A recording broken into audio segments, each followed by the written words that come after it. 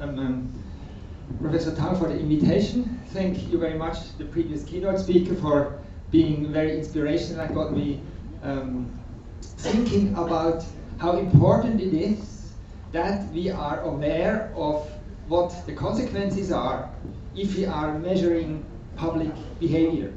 And that's basically the topic of my last 14 years of research. I started a long time ago, 1991 at MIT, and as Professor Tang said, at that time I was indeed a postdoc at the Lab for Computer Science at MIT, and I had no clue at that time that the world would change so much based on the internet. But under the title of From the Emperors to Empathy, I would like to put light to some of the changes that the internet brought to society. That's one thing. And the other thing, some of the changes that we are going to impact on society by measuring and modeling public behavior. If you look at the proceedings of this conference, we see a lot of social or collective behavior modeling, and once people know that, they will change their behavior. To give a very shocking example, we are all familiar with the terrorists, with the ISIS terrorists, and CIA and other agencies are trying to model that behavior. Well, if the terrorists are aware that they are being modeled, they will change their behavior. And the same, we see that with stock modeling, where occasionally we get Black Fridays, where the automated trading systems are fighting against each other, and then that leads to such chaotic consequences that they have to turn off the stock exchange. And that's indeed what, when we do social impact, large-scale modeling, we might also get. So, what are we doing in our own group?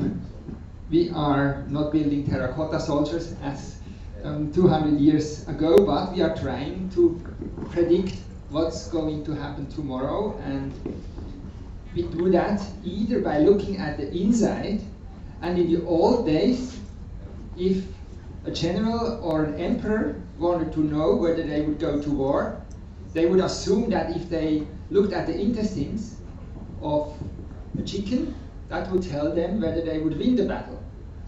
And if the chicken intestines weren't telling the story, they would look at the stars and would try to predict whether they are going to win the battle. Which is quite preposterous that a few humans on the world, just from the way how the stars, the constellation changes, assuming that they are so important, I find that also quite big, somewhat arrogant.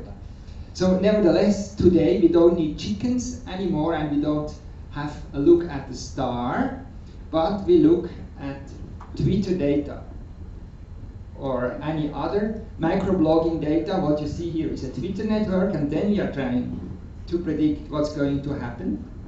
And in our own work, together with Sandy Pentland from the MIT Media Lab, we have started using the sociometric badges, which are devices just like the conference badge. You wear them around your neck, and they measure your speech energy through the accelerometer. They measure whether you look into each other's eyes through infrared sensors. They measure how close you are to each other with Bluetooth sensors.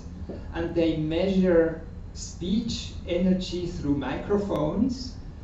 And they also measure whether I speak or other people speak, because the more turn-taking you get, the better it is for the quality of the group interaction. And that's really what brings me from the emperor, because we used to have one single person, the emperor, deciding what's going to happen. Today, we measure empathy. We try to measure very soft things. And I'm wearing here a smartwatch, and probably quite a few are wearing smartwatches. A few are wearing smartwatches too. We don't need the sensors anymore, the badges, because we have the sensor on our body if you wear a smartwatch. So this might look like a Pebble smartwatch. You could also take an iWatch. but I call that the happy meter, because using some random forest machine learning model, which is running in Germany for this particular thing, it told me yesterday that I'm not happy anymore. Because I had been flying for 30 hours from Boston to Zurich, then waiting there for 6 hours, and then fly another 10.5 hours and fly here, and then I was really jet lagged. And I was really tired. The system told me so. I was in this aquatic center and walking around, and then I decided, okay, the system tells me I'm stressed and unhappy, I go back, and I sleep for 14 hours or 12 hours, and that worked. And now I'm awake and relatively fit again. So this sort of measuring individual behavior can also be applied to measuring collective behavior. And we have done work with the sociometric badges for creative teams. And we have started working with the happy meter. Actually, that short class that Professor Tang was mentioning at Chinese Academy of Science summer school, we were experimenting with the happy meters, with the smartwatches, and I could predict, and I was actually showing in real time how happy the students were with my class. So if I was too confusing in what I was saying, so you can see the curve. And you can measure that based on the happy meter watch has fewer sensors than the sociometric badge that you see here, but still it measures the energy through the accelerometer. It also has a light sensor, so it sees how bright it is. It has a speech sensor because you can basically dictate SMS and so on. And it of course has location through GPS, which is not very accurate. But then you can take the same things that was mentioned in the talk just before, like the weather forecast. Because what we found, for example, happiness and weather are strongly correlated. In the course at Chinese Academy of Sciences, I saw that when the weather was getting cooler, because it was very hot and humid last July in Beijing, and when it got cooler and was raining, the students were happier. Our average happiness went up, and they also claimed that they would understand better what I was saying. But the bottom line is, external variables like the weather forecast have quite a strong influence on our behavior. And the thing that makes the difference is that we are now all connected. That means I don't have the happy meter and you have a happy meter, and you measure the same thing with your smartphone, because that's also a sensor system. It's not as good a sensor system as the smartwatch, because for example right now my smartphone is on the table. So I wouldn't measure that I'm a little bit stressed, a bit nervous because I'm standing here. But this happy meter will measure it. It will transmit it to the server in Germany. We are using a server in Germany because we are doing a lot of projects also with Europeans. And they don't want, as you know, privacy is very strong in Europe, so we cannot have a server in the US, so we have to have a server in Germany to get all of this data aggregated. And then we can measure some collective patterns of happiness, of collaboration quality, and so on. And so, collective consciousness.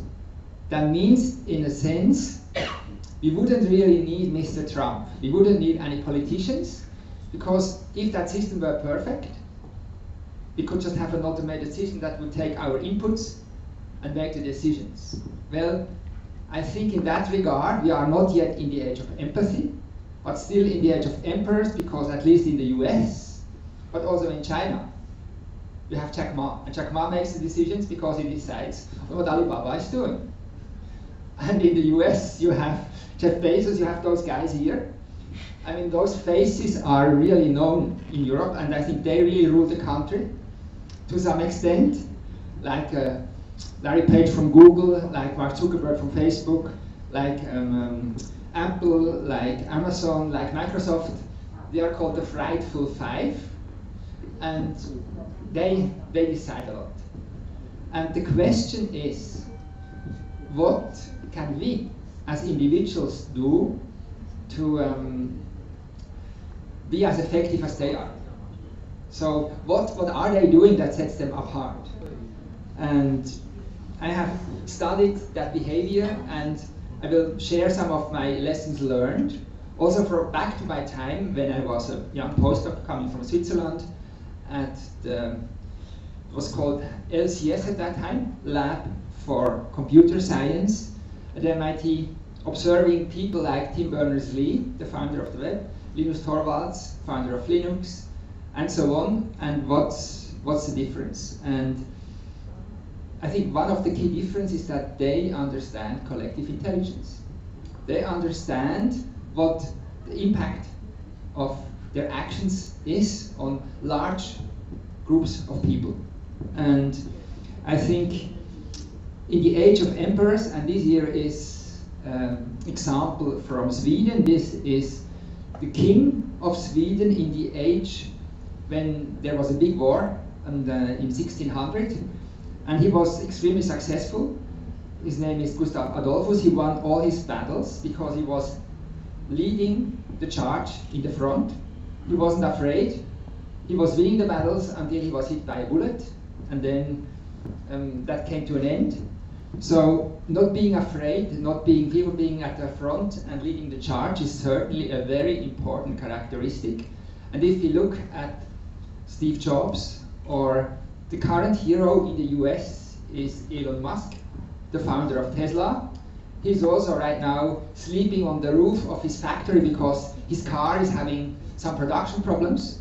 So he's not afraid of leading and being exposed. However, Gustav Adolphus in Sweden gives a great example of how not to be an emperor, because while he was very successful as a general, he was also ordering that ship here.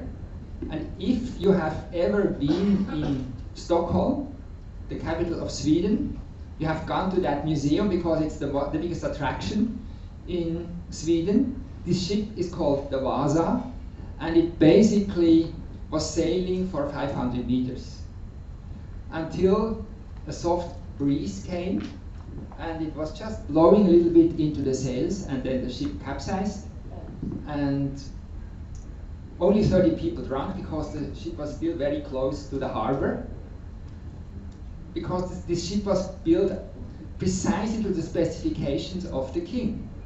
He wanted to have it more guns, and he wanted the ship to be higher than all the others, so it could shoot down. The ship is called the Vasa, and this is a great story of an emperor who knows everything and asks everybody to take orders.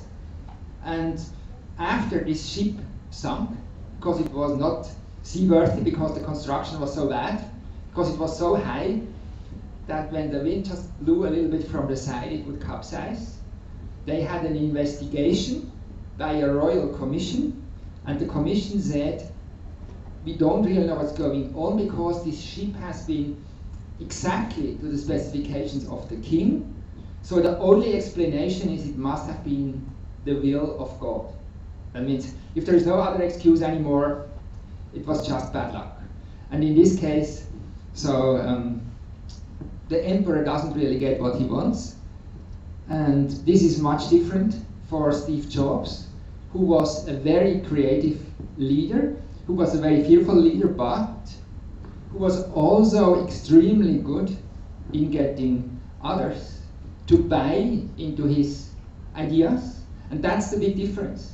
If you look at Jack Ma, if we look at Jeff Bezos, if you look at Larry Page and so on, it's a very different leadership style. It's not giving orders, but it's through empathy, having a certain level of humility, and convincing others that what you are doing is actually what gets the entire group much better off. And so what I would like to do in the rest of my presentation, I will cover those first 5 different things. First, I will talk about how we are getting our collective intelligence, and I do that through social quantum physics.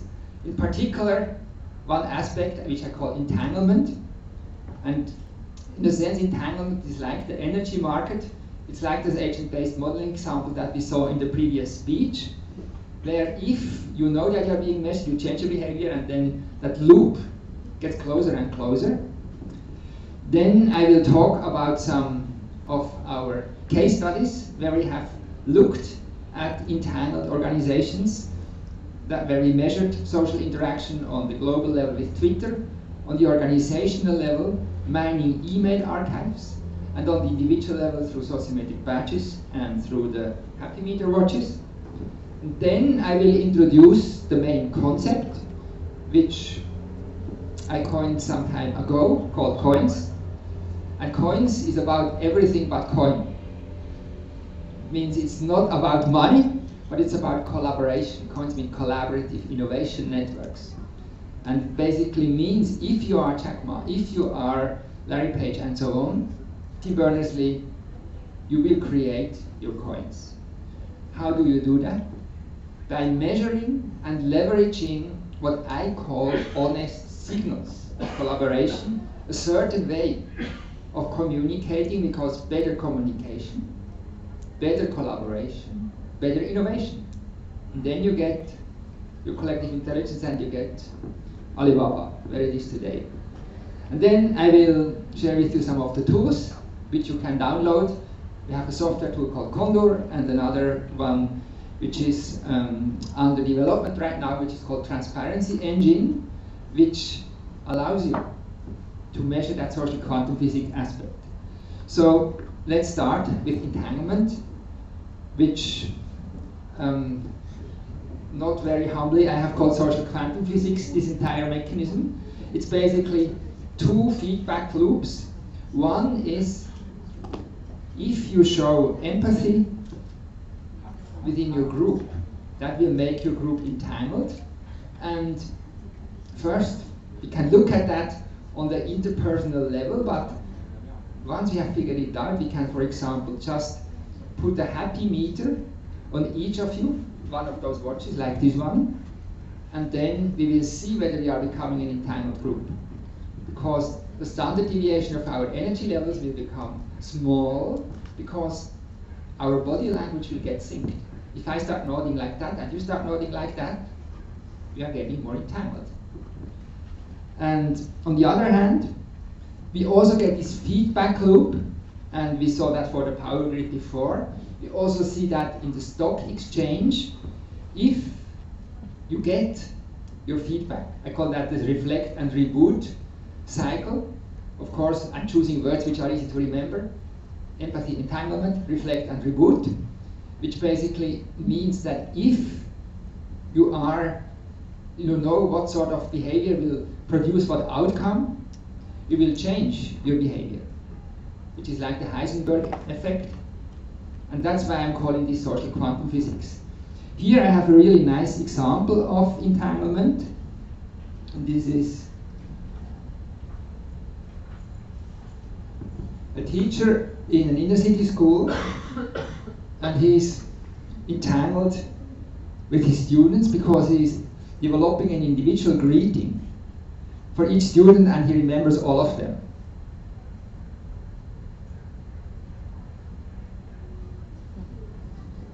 So what he's building is an entangled organization. That means if you would measure with the happy meter or the badges, they are reflecting each other's body signals, and this is a way of building face-to-face entanglement. And he has he gives his classes in a very rough neighborhood, but they are getting top grades. Why? Because they feel respected. They feel taken seriously because he invests all that effort for inventing a personalized greeting for everybody. So entanglement really works. And I will share now some projects of how we have measured entanglement. We started with the badges, and those badges, as I described, they have different sensors. You wear them around your neck. for example, and when we started, that was still, we were the first ones that found this out, that your personality characteristics, and we are using something called the Big Five test, or also called OCEAN, openness, experience, conscientiousness, and so on. They are basically predicted through your body language. The way how I look at you would tell how neurotic I am. It will also tell whether I'm creative or not. It will also tell whether I'm an introvert or an extrovert. It will also tell whether I'm predictable. This is called conscientiousness. So all of those characteristics can be extracted automatically. And if you put them together, we did some experiments with jazz musicians. We can measure, I call this group flow. You know, there is negative stress, and there is positive stress. Positive stress is called eustress. And we can measure that group flow if some of the people are wearing those devices. And it doesn't need to be, everybody needs to have one, but if, let's say, 4 or 5 of you would be wearing the badges, and you would see the curve here, then I would know whether I need to start juggling to get you more entertained, or whether you are paying attention. In this case, we have the musicians.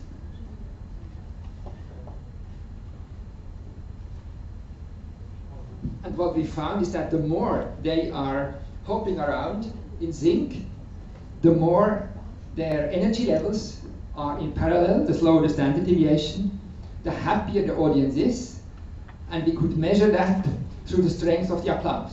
So this sort of experiments, if you set them up wisely, you can very nicely combine independent and dependent variables. So your body actually mirrors a lot of you. And there were some, just the way how you look at me, in fact, even the way how your face is shaped will give away some of the things about you. There was some interesting papers recently by a guy from Stanford who was looking at face, shapes, and sexual orientation. And he could predict just from the way how your face is shaped whether you are gay or whatever interests you. So, I mean, the point is there is less and less privacy, less and less secrets. And I was thinking when I was reading that paper, you could basically take an augmented reality glasses, goggles, put them here, and then just looking at other people's faces, you would know what they think. So you sort of can create automatic mind-reading machines, not right into the brain, but I mean now we are getting into very speculative areas, but we are doing a lot of this work. We are also using something called Muse, which is a headband that we put around the brain to measure alpha brain waves. And if you combine this information, there is basically less and less things you can keep secret. So that means we will get collectively intelligent whether we like it or not. And right now I'm struggling a lot learning Chinese. I tried for like 5 years and I'm still stuck at 2 words because it's such a different language from English or German or French or Italian or Spanish. I was born in Switzerland, so we speak a lot of languages, but they are all close together. And Chinese just doesn't want to go into my brain. But if we have these sort of devices, and if you use the translation system, then I wouldn't actually need that anymore. It would go automatically mediated through the computer. Anyway, right now we are measuring happiness. This here is the happy meter, the tool we are using right now with the Pebble Watch. You can also, we are porting it right now to other platforms like the iWatch, like the Garmin. There is also one from HTC, I think. The nice thing about those smartwatches is that you can use them to also collect dependent variables for your experiments, because they have a little screen and you can ask the user questions. So this is how we train, for example, happiness. So we ask how happy are you at a given point, and we correlate that with the sensors. Then we use some smart machine learning. In our case, random forest works the best. We have very hard time with deep learning, but we couldn't figure it out. So this way you can basically predict who you are, and you train it yourself. We have even put those smartwatches to animals to see whether horse and rider, cat and owner, dog and owner are in sync. Now, obviously we cannot ask them how happy they are, but we know that the rider or the owner of an animal and how happy they are, so we have some insights. So the point is that we are getting more and more connected, and connectivity even goes across boundaries to different species. Anyway, this is the face-to-face connection part. The other part is the email connection part, and this here is a social network of a 70,000 people company where we are getting all their emails. It took me a very long time to get emails. I started working in that sort of analysis 15 years ago, and first we had to prove that you can actually gain real insights. And it took us 5 to 10 years to only be possible to get email archives. It took us another 2-3 years using sort of conventional techniques like regression and so on, that things work. And now with machine learnings, we are really, machine learning methods, able, for example, to predict performance as measured through qualifications, to predict sales success measured through the sales numbers of individuals, customer satisfaction as measured through something called Net Promoter Score, which is basically asking a customer how happy are you with the services of my company. And just by looking at email, we can get, just as the Happy Meter gives me 80% accuracy, 80 to 85, we can get the same thing for a company. We get their email archive, and we train the model, just like we had energy trading before in the first talk. We train the model with a few years past data. We extract the honest signals, and I will show you what those honest signals are, and those will be the input for our machine learning to predict the next few months of sales success, customer satisfaction, whether somebody is inclined of leaving the company, for example. So you can predict all of those things. This here is Net Promoter Score at the 70,000 people company, where we looked at the top 700 managers, and we also looked at the email communication of their entire people. They are an outsourcing company, so their employees work for, I think, 250 large companies, and we applied the social quantum physics process, meaning we told the employees of that company how happy their customers are, and also how they are doing with regards to honest signals. And honest signals is, for example, are you using positive or negative language in your email? You can do that with machine learning. You train it and you get sentiment. How quickly are others responding to you? It's good if you answer faster. So we take those variables, we tell the employees that how they are doing, we tell them what best practices are, how they should communicate, and what we have seen. In this case, we did an experiment over 14 months with the employees. So out of 240 large accounts, in 24, they got virtual mirroring. It was a huge project, and we told them how they had been doing. And what we see here is that the companies, that's the blue bar, that got the treatment of being virtual mirrored, of getting that social quantum physics loop exposed and made obvious, their customers became 5% happier.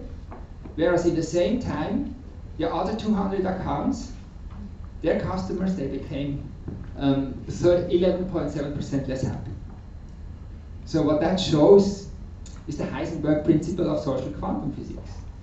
If you measure a human system, if you tell what the measuring criteria are, people will change the behavior for the better.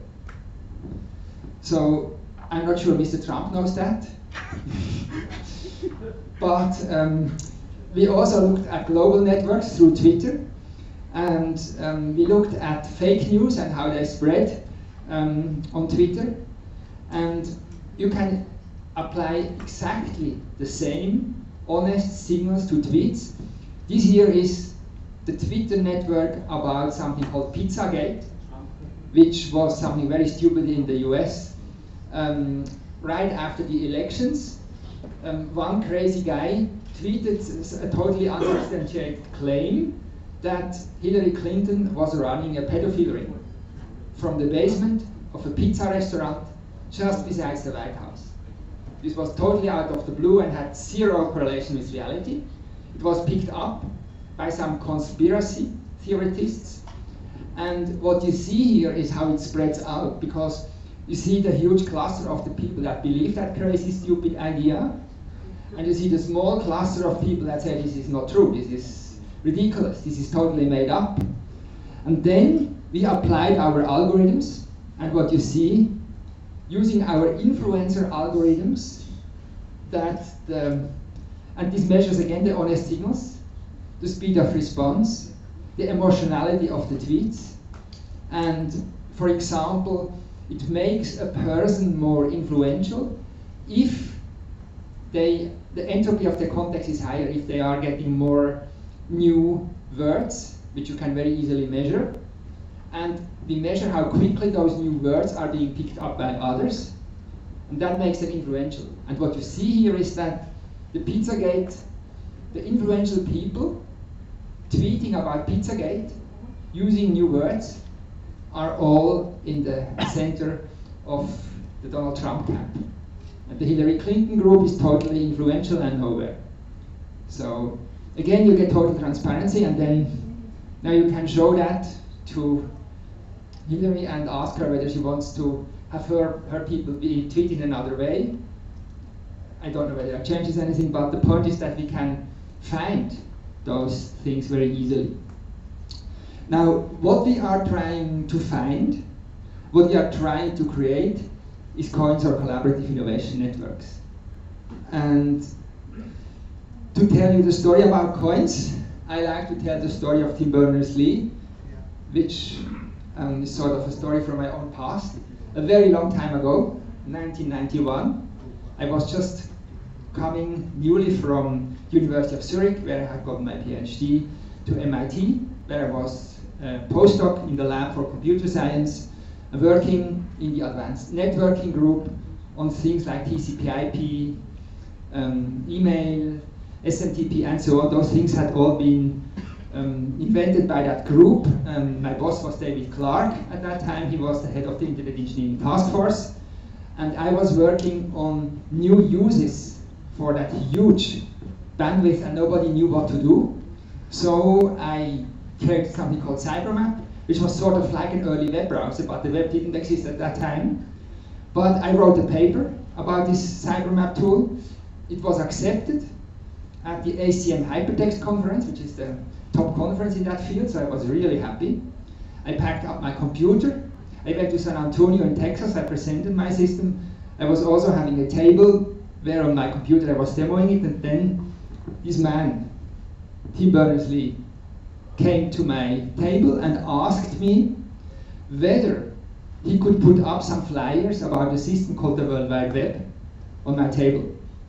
Because he had also submitted a paper about his idea was called the World Wide Web, to the ACM Hypertext Conference. Unfortunately, the program committee had thought his idea was too stupid, was too simple, it would never succeed. But he was not Gustav Adolphus, he was not an emperor, he was very humble, he was very empathic. So he just printed out a lot of papers, he printed out a lot of flyers, he packed his suitcase and he came to the ACM Hypertext conference, and he went from one table to the other and asked people whether he could put up his papers on their table. The reason why he came to my table, it's called homophily. He had figured out that I was from Switzerland, and he was also from Switzerland at that time. And he's British, but he was working at CERN in Geneva, so he was thinking that one Swiss person will help another Swiss person. And of course, I said, please feel welcome to put up your papers. He also tried to convince me to join his COIN, his Collaborative Innovation Network, his little group of intrinsically motivated people. And I had better things to do, because I thought that system would never succeed, and it had no scientific merit. But of course, there were some smarter people than me, so he recruited some students, initially not from MIT, but there were some from Japan, from Finland, from Dallas, and together they took his crazy idea, they took his prototype, they developed it further. Tim also convinced my boss, David Clark, to invite him as a visiting scientist. And I still remember in 1992, 93, when Tim came, he did not get an office. He only had a table in the hallway. He had a really old and clunky computer, and he was sending email to everybody and trying to recruit them to join his idea, his project. And he succeeded in convincing the boss of my boss, Michael Dertouzos, who was the director of the Lab for Computer Science, to help him create the World Wide Web Consortium. That's the bigger group. The COIN, the Collaborative Innovation Network, that's the small group of 5 to 15 people. They work together, and they take a crazy idea, produce a prototype, they recruit their friends, and that's normally 150 plus minus. In this case, it was the World Wide Web Consortium. That was big companies, and Tim was doing the smart thing because he used the prestige of MIT to reach out to those big companies. He used the connections of Michael Dertouzos to get to the CEOs and CIOs, and so they were able to get that into some big companies as a document sharing idea. And then there was another guy named Mark Andreessen who created a browser called Mosaic, who made that system useful for everybody. And then, that's the interest network. They basically picked it up and it spread like wildfire. But this for me is the blueprint how all those crazy ideas, and whether they are called Alibaba, whether they are called Microsoft, and so on, they start with somebody who is not Gustav Adolphus, not the first Chinese emperor, but somebody who has empathy, somebody who, because they don't have the billions. They are not born as emperors, they don't have the armies, so they have to convince others. And then they get the COIN. This little group, together they build a prototype, they recruit their friends and family, that's the 150. They will try it out, they are the testing ground, and they will tell their friends. And their friends, that's the rest of the world, that's the interest network, the rest is history. And the internet, which as you very well know, is not the web, IETF, Internet Engineering Task Force, World Wide Web Consortium, Linux, or Lego Mindstorms, which is programmable Lego bricks. But all the startups, they are all like COINs. You can even write books. This is the Twilight Saga, which the author, Stephanie Meyer, co-wrote together with her readers. And then also end-user innovations like snowboarding and mountain biking. They are all products of COINs. Transformative innovations, disruptive innovations, COINs. If you have incremental stepwise innovations, that's what research labs of big companies can do. They can make an existing smartphone better, but they will not invent the next disruptive innovation. For that you have to go outside. And the question now is, what can we learn from the Tim Berners-Lees and so on?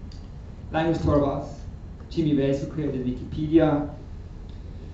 And here I get very much inspired from the bees, because the bees, they're also collaborating and talking to each other without central leadership.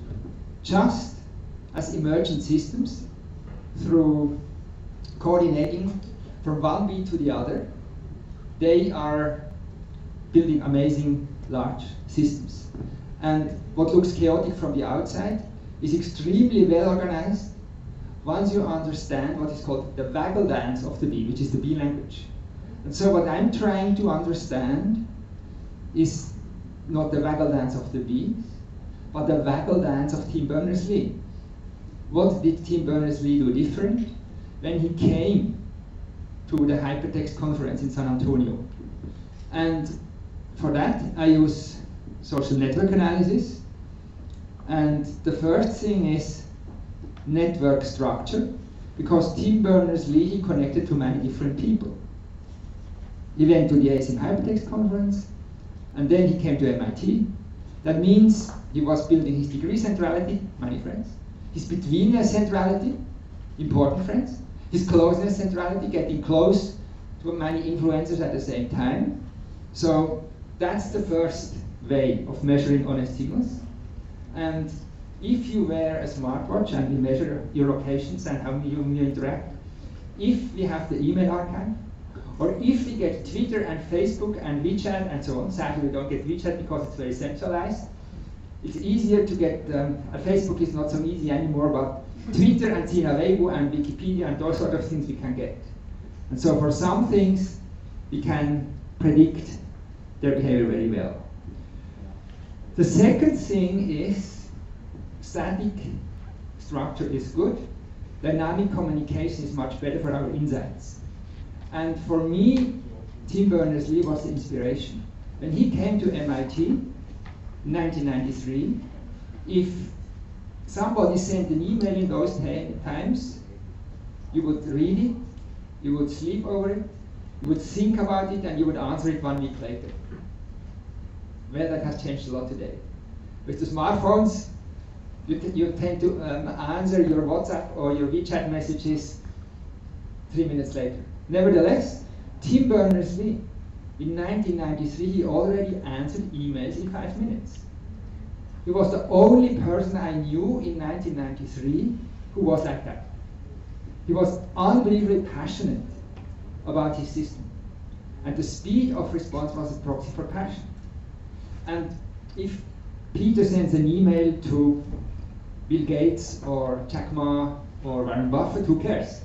Their email address is publicly known, and they probably will not answer me. But if Bill Gates answers my email 5 minutes after I sent it, I'm not Peter. I must be Barack Obama or Xi Jinping or some really important person. So the speed of response of somebody else is a proxy for respect. My speed of answering everybody is a proxy for passion. Either way, speed of response, we call it average response time, that's a great honest signal.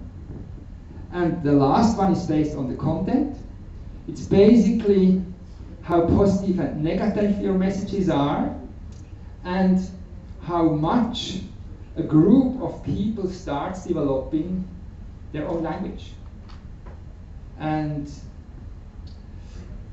if you look at the web, the word web was well known before Tim Berners-Lee, but it was meaning something else. It was a spider web.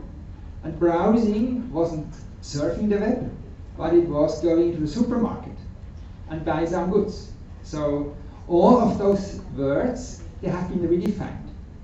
And that means if somebody introduces new words, and those words are picked up very quickly by other important people, and we know the importance of other people through their betweenness centrality and degree centrality, we will know their influence. And through the word diversity, entropy, information content, we will know whether a community is creative and innovative or not. Either way, those are the 3 dimensions that we are measuring from face to face, to email or WeChat, WhatsApp, and so on, to global Twitter, Facebook, Wikipedia networks. Trying to find those people, the most effective, creative, collaborative people. that are communicating in those fully connected networks and trying to extract those 7 honest signals, the betweenness and degree centrality, which I call central leadership, how much of a sender and a receiver of information you are, which I call balanced contribution, whether you take turns in groups. That was one of the other things, because we have done really hundreds of projects over the last 15 years analyzing archives on all 3 levels. And if in a group, the group changes between very centralized, decentralized, centralized, decentralized, goes back and forth, then it becomes more and more creative. And if it's different people that take the turns, it's even better. And those things you can measure if you have email. You can measure how quickly they respond, average response time. You can measure how emotional they are, not just positivity, but standard deviation of positivity. And that's actually better. For new ideas, you want emotionality, or what I call honest sentiment. And you want shared context, which is basically developing your own language and being spread in your own community. And then there is a new variable which we found very recently, which is sort of a social network metric, like closeness centrality. We call that reach 2. It's how many people your friends know. If I know how many people Professor Tang knows, then I know your social influence. It's a very primitive variable. The good thing is it's very easy to calculate for very large networks. Very fast to calculate. So that's basically what our system now does. It provides an environment. We have built a tool called Condor that calculates those 7 honest signals for all sorts of communication archives. From the happy meter to email to online scheduling systems, Skype to Twitter, Facebook, Wikipedia. And when I'm talking to corporate customers and to individuals, they always tell me, but why we don't want to do this? This is too private. I'm so concerned about my own privacy. I don't want to share my system. And then I tell them, it's really like Google Maps. Because Google Maps, on the one hand, we get the same thing. What we get is social maps. We don't get Google Maps, we get social maps. And Google Maps is very useful already if you have the general network and you see where you are and you know how you can go to some other place. But Google Map becomes even more useful if you know everybody else's location, because then you know when there is a traffic jam. And I observed, I know that for Boston, where I have been living there for 15 years, but it's still, to get from one point to another, there is about 20 different ways, and Google Maps tells me which is the fastest. Why? Because it knows where everybody else is. It doesn't care about individual people, but the aggregated information of where everybody is provides huge value. And if people are willing to share their social information, actually, it's just taken. If you tweet, it's there anyway, but you can get aggregated information also from other sources, just like with Google Maps. If you are using an Android phone, Google will know your location, and then it aggregates the information and it will tell you where the traffic jams are. And if you are in a company, you can take the aggregated information, then you know where the traffic jams are. Same thing. So this here is our system. It puts together the pieces. We have this social quantum physics loop. We have the 7 honest signals that are being calculated. And then you see those views. This is individual information for the individual, just like Google Maps. Aggregated information for everybody, just like Google Maps. So you will only know where you are, and that's what we have shown to those people in the 70,000 people company. So they know how to change their behavior, and we have this tool called Condor, which if you go to the ICCAN website, There's an academic version you can download for free. There is also a commercial version that I have a little company which is marketing that to big companies, and then you can calculate those social networks. This here is a network I can share very easily. It's extracted from my class, which I'm teaching every term with students from Boston, from Cologne, from Chilean University sometimes. They're all collaborating, and this is the social map. This is like Google Maps, and you will know where people are. You will also know where the most influential people are. Let's see if I can get this to play somehow. Yes. So those green dots, that's the most influential person. And I'm delighted to say that's not me, that's a student. That's the student who was building the Happy Meter in the first project. He had some great ideas. This classroom is a great lab. It attracts very creative students. Then you see how in the beginning you saw my own dot, I was in the center, and then the students started to communicate among themselves and they became unnecessary. That's what I want. And here is another tool we are building. It's called the Transparency Engine, and it addresses this very thorny concept of truth. Because truth is very personal. What is true for me is not true for you, is not true for everybody. Has their own version of truth. And what we observe right now in the US, truth is extremely, it depends on your perspective. Donald Trump's truth and the truth of Hillary Clinton, or the truth of somebody who is, it's called a tree hugger, they are very different. So this is basically like a Google search engine, but for ideas and for people. And you can try it out if you go to transparencyengine.org.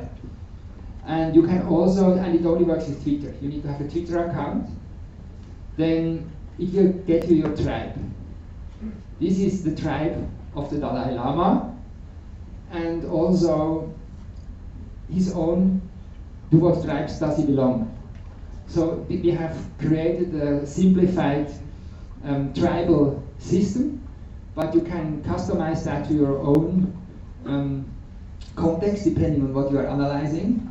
So we see that it's basically, this is deep learning. We are using Word2Vec and some other nice tools, and we train it with 10,000 known tribe members of the spiritual tribe, of a nerd tribe. If I would look at, I could show you my own, I would come up as a nerd and a bit of a tree hugger. Tree hugger is the people that are the green ones. And then you see the fatherlander, that would be Mr. Trump. The ones that think that their own nation is the greatest and the best. And then you would see who you really are. And you can do that now with any concept, and then you will get your own perspective of truth. So that is the tools that we have been building. And to wrap up my talk, I would like to come back to empathy and the way how we are working together and what motivates us to work together. And this is all about collaboration and competition. And if we look at our motivating factors, if you are in the capitalist world, it's basically capital, financial capital, money, but there is other things which are more important than financial capital, social capital, the willingness of doing favors.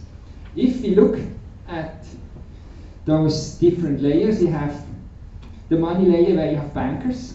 For me, that's the lowest level.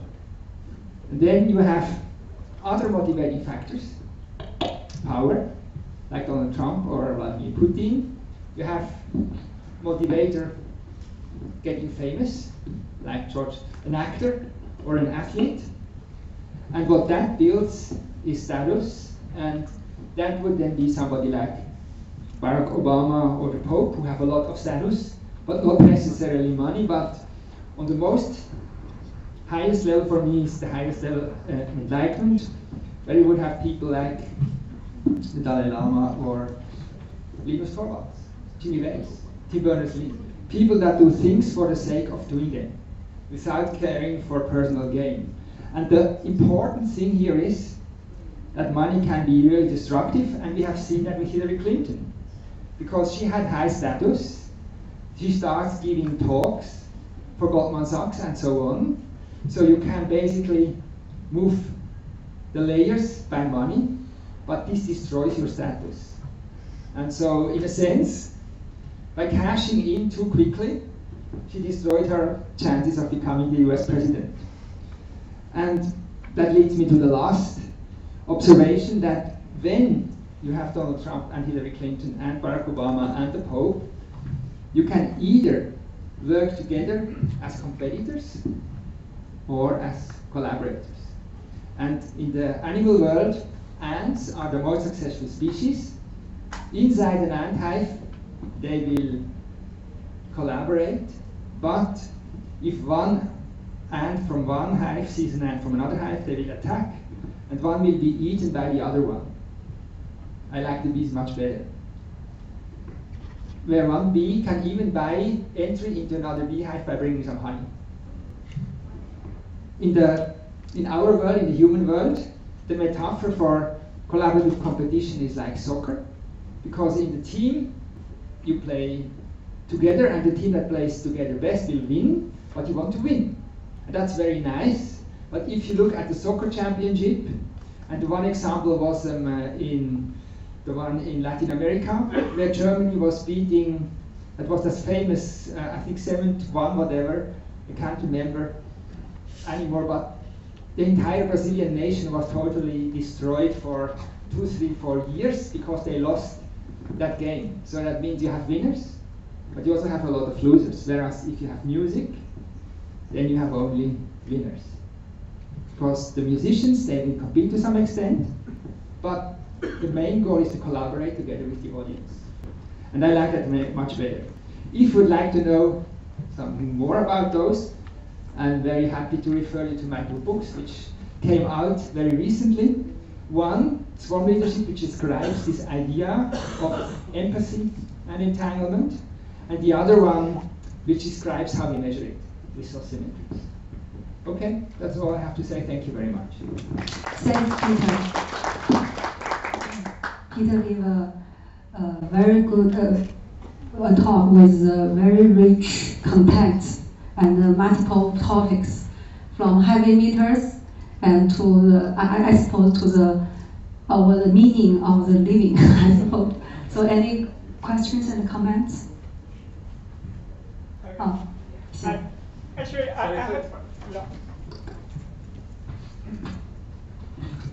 have 2 very general questions. The first is about the what do you predict the influence of artificial intelligence? Or you talk about deep learning or something, and you also talk about collective intelligence of human beings.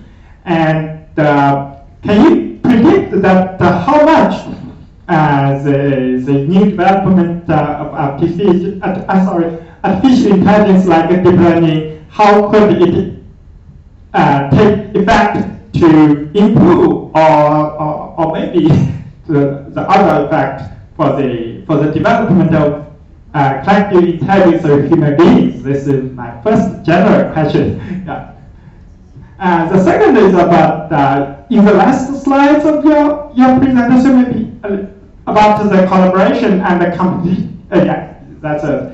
And you talk about a lot about empathy. In my opinion, the diversity is also another important issue for collective intelligence, and there must be some balance trade-off between. If we have to do something together, we need to some agreements. And empathy plays an important role for that. But for when we need continuously the creativity, we also need say diversity of the personal ideas and how to measure that, and what's the balance between the collaboration and the competition? And this is my second general question. Thank you very much. Those are both great general questions. The first, and I'm very happy to address them because I just didn't have the time to go in more detail, or I didn't really want to make those wild predictions. But I think in the Q&A phase that's perfectly fine. So I think that the way, and I just look at my own children and what they share, it would have been unimaginable just 10 or 15 years ago to do that. And so the interaction will become more and more intensive. And in fact, I think we will get there. There will just be a concert very soon at MIT where people will wear brain helmets and it will read the brain waves, and then the music will be generated by the audience. To put it in other words, you have a totally intensive, it's the collective intelligence of the individual and of the individual, and the collective becomes undistinguishable. So, and will that change the way how we interact? Yes, it will, absolutely. And if you get an emperor like Mr. Trump, he would like to force his will on everybody, but that would be the horror scenario. I'm an uncurable optimist, so I hope we get the other option, that as a group, we will be wise enough.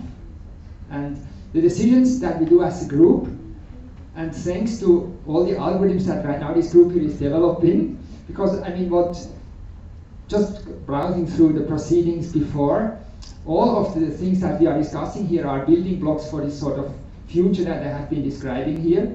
So I very much hope, of course, that we get into that positive future where all of us will have empathy, and not like your very first Chinese emperor who was killing everybody. I mean, there's this saying that he was burning the books, that he was killing the scientists, the researchers, the wise people, and so on. That would be the horror scenario. But I don't think we'll get there. So that's the first question. The second one, diversity. Yes, then is diversity needed? If it's too much diversity, and I think I can use my personal example. If we are so diverse, I'm from Switzerland, I speak Swiss German, you are from China, you speak Chinese. We can smile at each other, we can communicate by hand and feet, but we can only talk because both of us learn, you speak Chinese English, I speak Swiss English. So you need something that mediates the diversity. There is some experiments about student teams done by a colleague of mine, and he found that if you have students from different cultures, the results are not as good than if you have students from the same cultures that have many friends from different cultures. So you get some diverse input. So thanks.